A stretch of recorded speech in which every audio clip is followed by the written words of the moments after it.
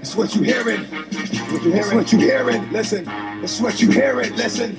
It's what you hearing. Listen. Ladies and gentlemen. X gon' give it to you. Fuck, wait for you to get it on your own. X gon' deliver to you. Knock, knock, open up the door, it's real. If the non-stop pop out from stainless steel. Mr. Cropper here. I have been suggested a video by a Patreon subscriber. His name seems to be Panty Lemon or something like that. I'm not sure exactly what it is. But he suggested this video. MGTOW, a Randian objectivist on MGTOW, completely misses the point, you're on Brooke. From James Von Maxwell. We may as well subscribe while we're here. And let's begin. Urine Brook answers. MGTOW does not lead to happiness. Now, the question I have in my little hamster brain, how can someone who believes in the Ayn Rand philosophy of objectivism not understand that MGTOW is exactly objectivism? Care about yourself, you know. Don't succumb to societal pressures and all of these other things. So let's hear what he has to say. He is incredibly wrong. He might not be quite understanding what MGTOW men going their own way means, but let's listen to what he has to say. What do you think about men going their own way movement? How does it conflict with objectivist principles? It doesn't. It is objectivist. That's the irony here, isn't it? It is an objectivist principle. Now, insofar as the culture is so wrecked that you have to just go out on your own, fine. But is the culture really that wrecked? And is going out on your own reasonable when you're talking about leaving behind half of the human species, namely the other sex, the women? So I think that you're dropping the context of what it means to be a human being and what happiness is and what it means to be a rational animal. I think you'd have to drop all that context to say that you could go your own way from the females in the species and be happy. But you can't prescribe other people's happiness. And if the culture's really that rotten, then these people need to do what they need to do for their own happiness. Are there no women that you could even teach things to? Are there no girls that you could even explain what's going on and try to win them over in a philosophical and mental way? Or are you just going to throw your hands up and say all women are useless and I'm just going to use them or ignore them? See? I don't know if it's a very tenable position, but he's acting like it's the objectivist position, which is very strange. And this guy used to be in charge of the Ayn Rand Society and everything, and he's like, well, you know, Correction, the Ayn Rand Institute. Seems like there are legitimate concerns that the movement has arisen in response to the growing divide between men and women fueled by feminism and media, etc. And the government. Let's not forget that little part, Mr. Brooke. The government instituting gynocentric laws that disadvantage men. See, that's the biggest problem there. But I'm not sure to what extent the movement branches off from well-reasoned argument and precisely how it might conflict with objectivist principles. I mean, I don't know. I mean, granted, I don't know too much about this movement, but But you do know about objectivism. You were The movement isn't a philosophy. It doesn't have philosophers. It is simply a reaction to the culture.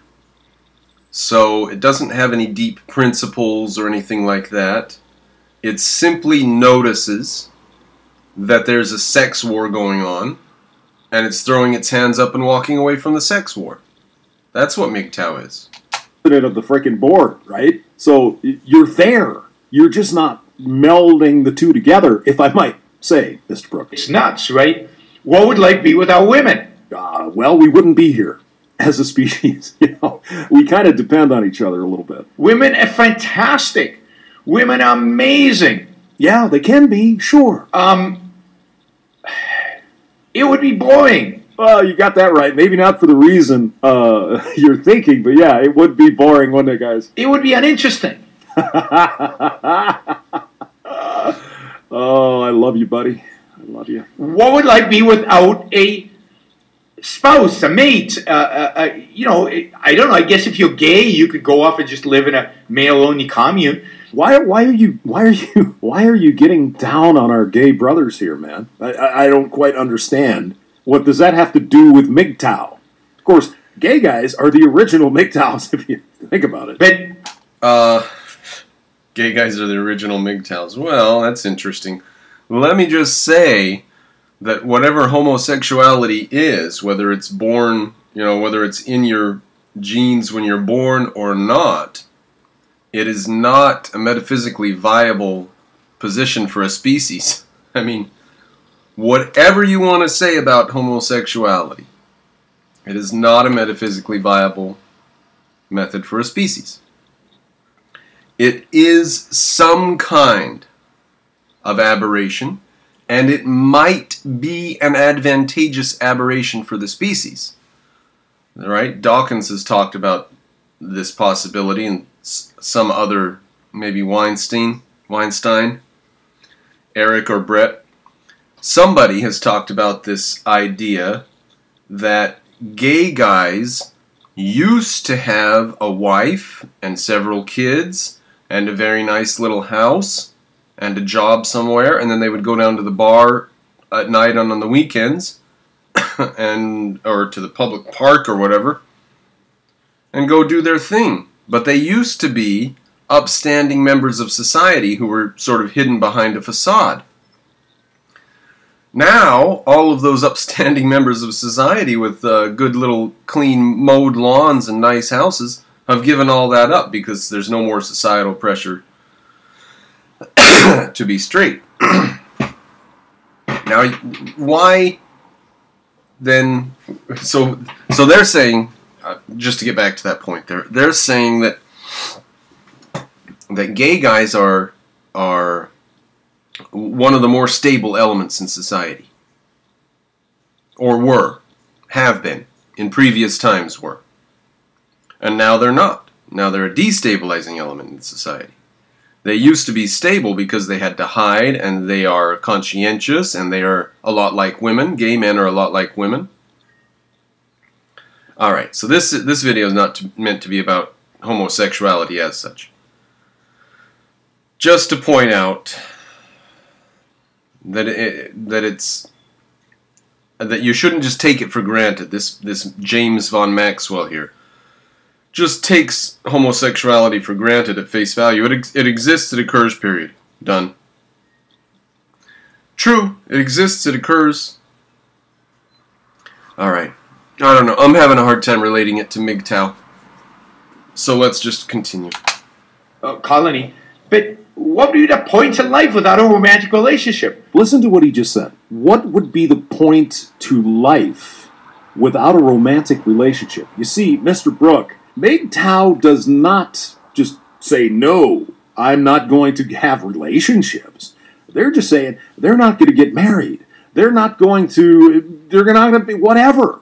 It's going their own way, doing what men want to do with their lives. Kind of like what Ayn Rand said in her philosophy, sort of. Do you see the connections here? Without sex. Nobody said MGTOW is going without sex. Sir, if I might correct you. They're going without marriage and the entanglements of the government in your life with respect to the gynocentric laws that have been passed by anyone?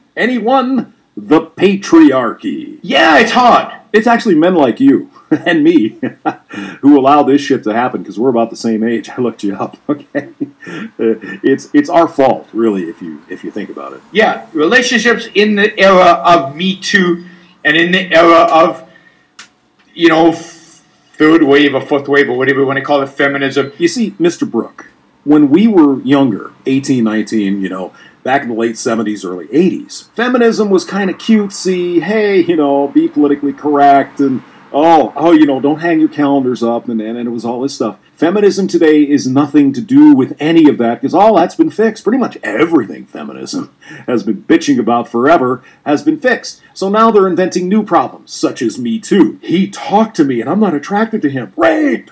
You don't understand the newest version of feminism, sir, because you're old. You see, if you don't pay attention to this stuff, you think, oh, feminism, Gloria Steinem, and hey, that was great, burning bras and shit. It has nothing to do with that anymore, and it hasn't for about 20 years. And but relationships are hot anyway. Relationships between men and women are tough enough, but then throw the government in there, and at her whim, your life can be ruined as a man if you're involved in some kind of marriage situation. Yeah.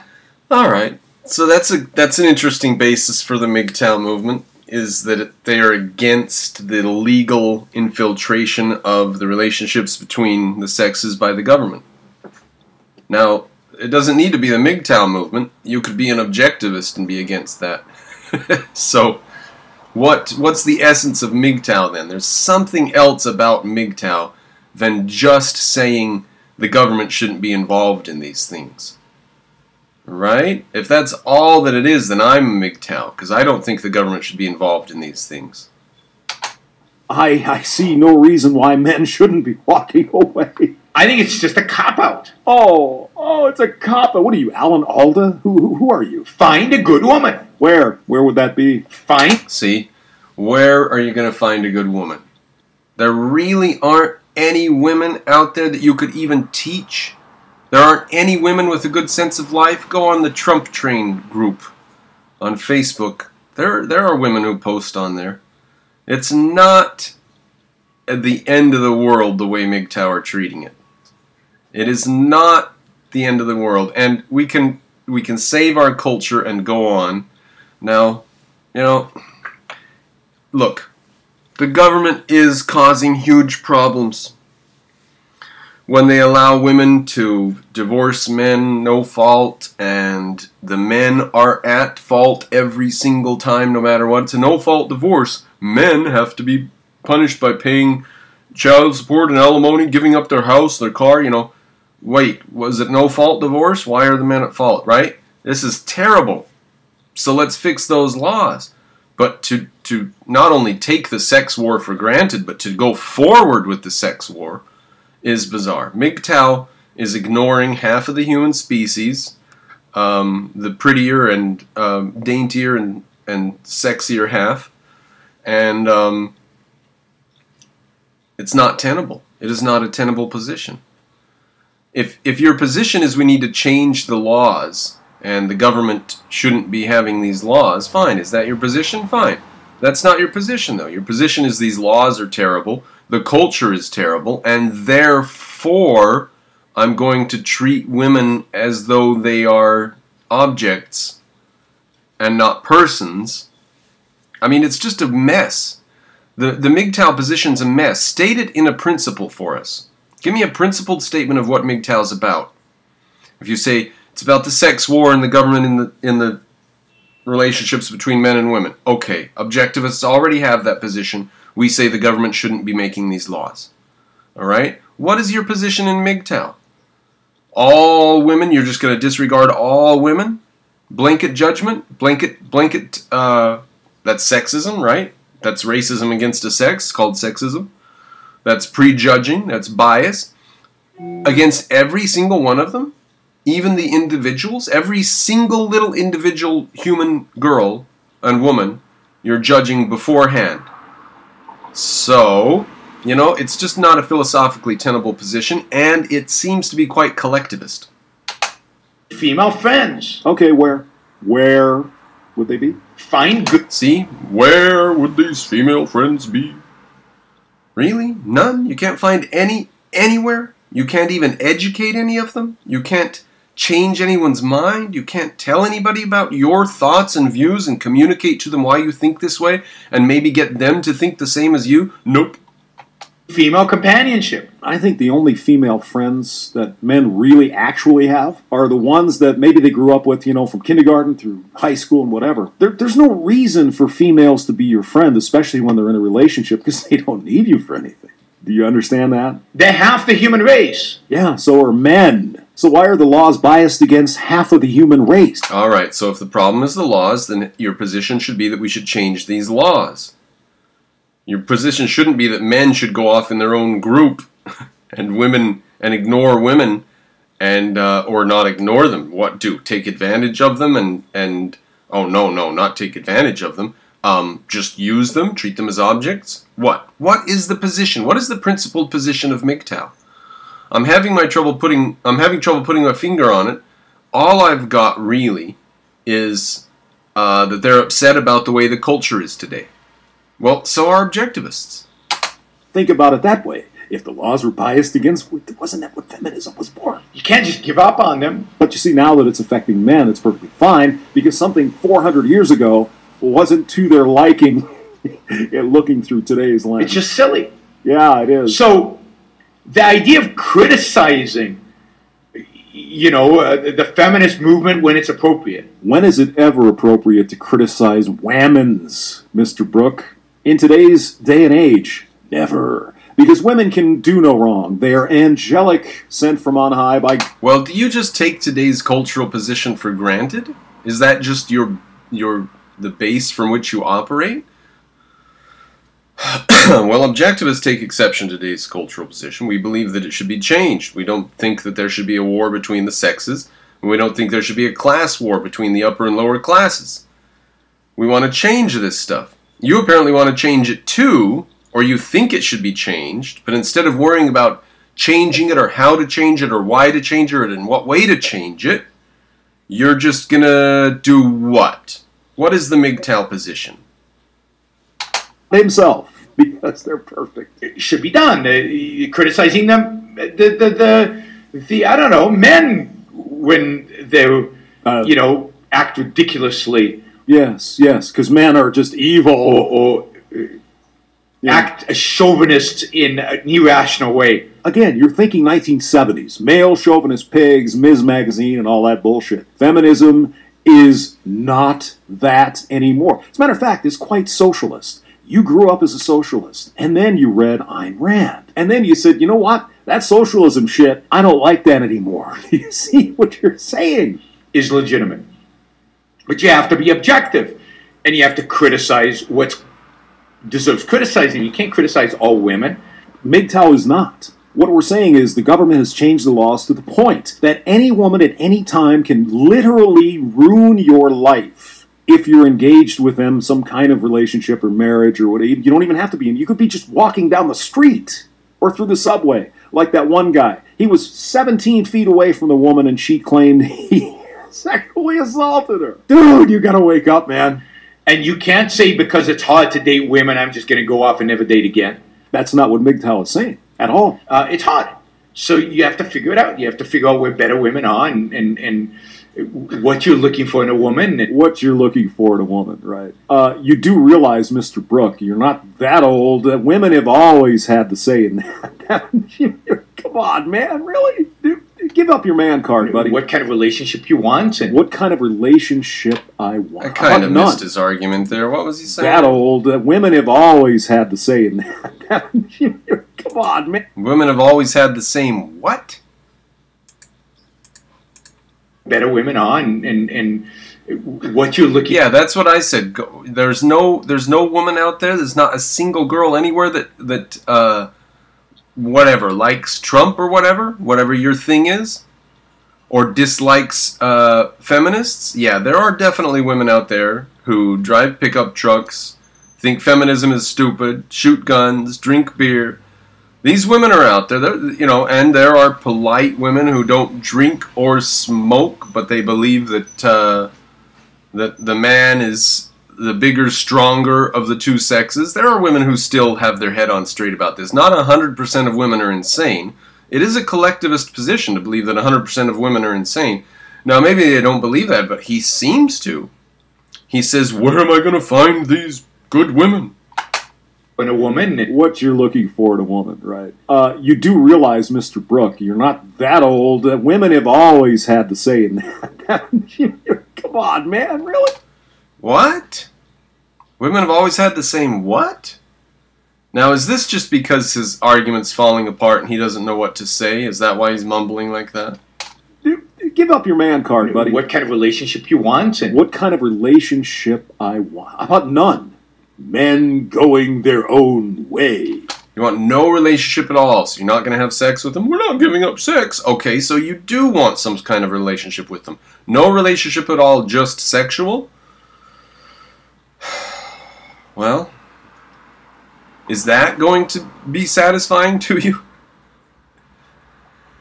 Not according to objectivism, it's not. Not according to a philosophy of living as a rational animal.